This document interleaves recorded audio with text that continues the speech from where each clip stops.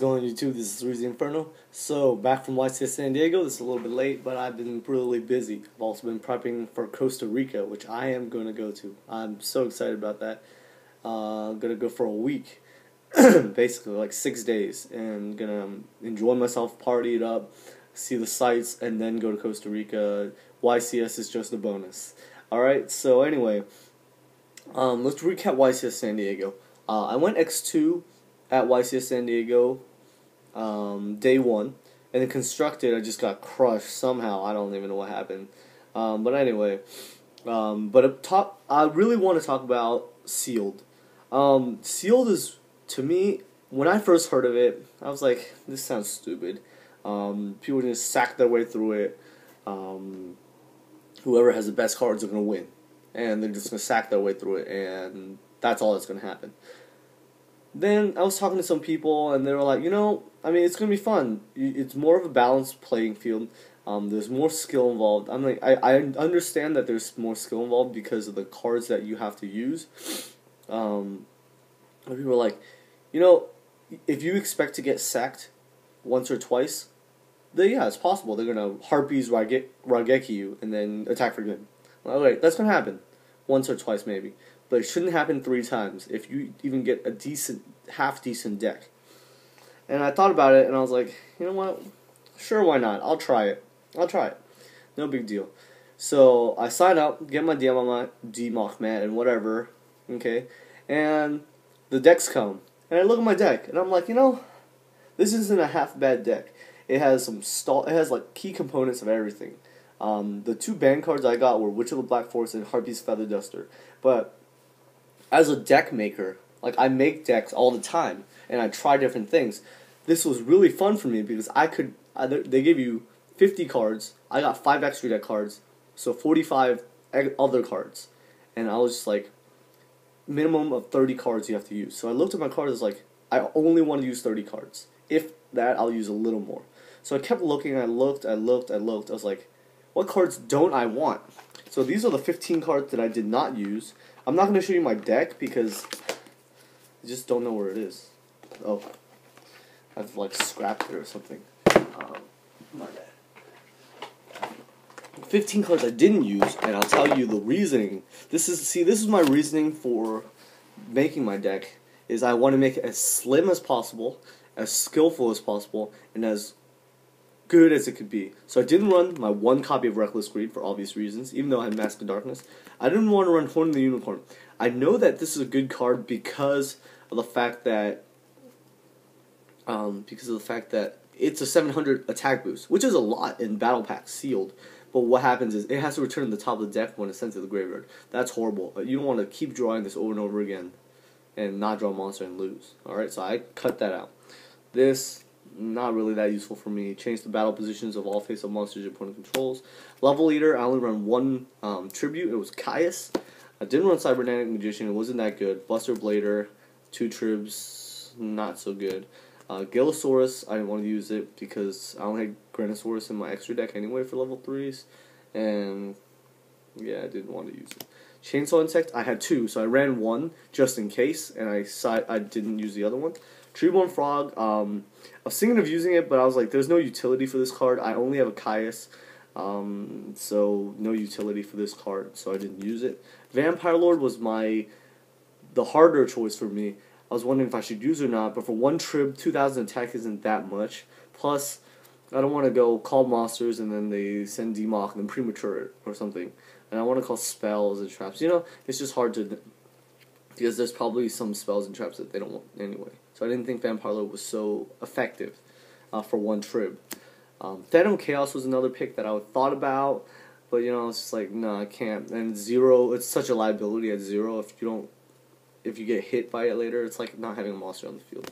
White Night Dragon, 2 tribs. Anything with 2 tribs for me was hard to justify unless I ran Treeborn Frog, Treeborn Frog, Soul Exchange, Econ, which I didn't get any of those. I got Treeborn, but not just to run White Night Dragon. Infected Male, I didn't really see a point in it. I mean, it's alright, but yeah, it's not the best.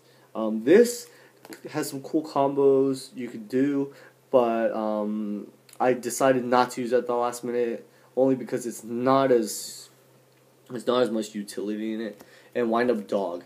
I have Wind Up Warrior, and it's basically the same effect. The only thing is Wind Up Warrior has 1800 defense, and this has 900 defense. So I ran Wind Up Warrior instead. Now, my deck was not amazing. It was very strong, as in it was consistent. I made it very consistent. I had a Mask of Darkness to get back my Dust Tornado. I had a little combo with Miracle's Wake and Witch of the Black Forest. I hit Witch of the Black Forest, I search Caius. Then in the end phase, I flip Miracle's Wake, special Witch again, and a normal Caius, and then get Witch's effect again. That was a cool combo. But for me, YCS San Diego, the sealed event, was really skillful. I outplayed opponents not just because of the cards I had, but because of how I use the cards. Using the cards to your maximum benefit is what the game is supposed to be about. You're not supposed to just be able to drop cards and win the game. You should have to be able to know when to use the cards, and I think that's really important, and that's what sometimes when people say it's a sacky format, that's what I'm talking about. When Teledata was around, people were like, oh, that was a skill format because you have to know when to drop your power cards. Let's say everyone had 3 Darkroom Dragons and whatever, Malicious, D-Draw, etc., whatever, right? Or in Teledata format, whatever. You have to know when to drop your cards, not just to drop your cards, okay? Like the Water deck right now, you just drop your cards, okay? You don't really, I mean, granted, yes, you have to know which cards to discard and whatnot, but you can just go balls to the walls and then Potter Avarice and balls to the walls again, right? But in Teledata format, you could not do that. You had to know when to drop your Darkroom, etc., etc. In Goat format, everyone's running similar decks. You can just use your Scapegoats. I mean, well, Scapegoat was at 3. You couldn't just use your DD Warrior Lady whenever. Okay, you couldn't use your Tribe Infecting just whenever. You don't want to normal summon your Breaker just to pop a Scapegoat. You know, you have to know when to use each card efficiently. And I feel like Battle Sealed format really helps with that. You just have to know when to go for game, when not to go for game, when to hold your resources, when to use resources.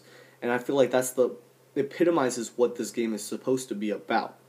It's not about how much you're willing to spend on the game. It's supposed to be about how efficiently you use your cards. And I feel like that's what Konami's trying to incorporate and to tell us, you know. We know that the game is expensive, but if you're skilled enough to play at the sealed level, then you should, you know, then you're a good player. What I mean by that, that's what I mean by that. And witness the top 32. If you look at the top 32 names, there are a lot of big names, okay? And, I mean, people that I know, like in Southern California, like, okay, they're not big names, but like Oren, made it. Angel Asensio won the whole thing. He's from SoCal, with Core. I have Beto from NorCal. We have Bo Tang, Jeff Jones, I'm Fraser Smith. There's a lot of names that I'm not thinking of right now, but there's at least, I'd say about half, if not more, of the top 32 were skilled players, okay, that I know of. So in that sense, that's amazing because even at other YCSs, when it's not sealed, people who aren't very good with their decks but just have really busted cards can make it to the top 32, and you see them misplay all day in the top, right? And, that honestly is not supposed to be the point of the game. It's supposed to be how well you use your cards. So I think San Diego was a very good format, was a very good event. I like sealed more than I ever thought I would. My best plays in San Diego were probably bluffing, reading people's cards. I read his torrential tribute because he flinched at it, and then I waited for my dust tornado to hit it before I went off for game. And I also, in the same game, I baited him into I bluffed him into not attacking my Luster Dragon because he thought I had Lance and he only had a Utopia. So if he attacked and ran into Lance, he would have lost because he had no monsters. I stalled him out for 3 turns, and then Dust Tornado's Torrential and went for game. So just because I kept talking about Forbidden Lands, so those elements of the game that I love, I brought and incorporated into the game, and it helped me it helped me day 2, okay, which I went with windups, but that's not the reason I won. It's just lost. It's just because stuff happens in a 5-round tournament. But yeah, day 1 was actually really fun, more than I ever expected, and so I really encourage you guys to try it out. We expected, I expected over 2K people, but it was only about 1 point something. That's still a good turnout, but I feel like some people were turned off by the fact that they thought they were going to get sacked, only get sacked, if they didn't get a good deck. But it turns out that that's not the case. I didn't have a really powerful deck. I had a decent deck, and as long as the person who's piloting it can, play the deck really well and know the ins and outs of their own deck, they should be fine. Granted, you will get sacked once or twice. Yeah, the guy in round 2 I lost to because he had a Monarch deck. He had 1 Caius, 1 Mobius, 1 Dark Dust Spirit, 2 True Morphos, 1 Soul Exchange, 1 Econ, Gores. I was like, well, yes, you're going to win, most likely, because you have a really busted deck. Okay? But 90% of the time, I feel like people didn't have that kind of busted hand. I went into every game thinking, I'm going to win this game. Okay? I can win this game. No matter what. Because of how I built my deck, the consistency of how I built my deck, and my skill level. Okay? So those 3 things are under your control. How you build your deck. So consistency, I guess 2 things. How you build your deck, consistency, how many cards, etc., and how you use your cards. So skill-wise, how you use your cards, and what you have to know when and what to do. Alright? So I think YCS San Diego was a success in the sealed format. It convinced me that I enjoy sealed. Could it go a little smoother? Sure, but it was their first time, and I really didn't think that it was that big a deal that we had to wait like an hour after, because they said 20 minutes to make your deck list. It was really an hour, but they had a lot of stuff to do. They had to figure out some stuff out. It was the first time they did sealed, so I really could care less. There were YCSs that were way worse than that, and it was a regular YCS, not sealed at all. So I have no qualms about the wait. That was just one time too.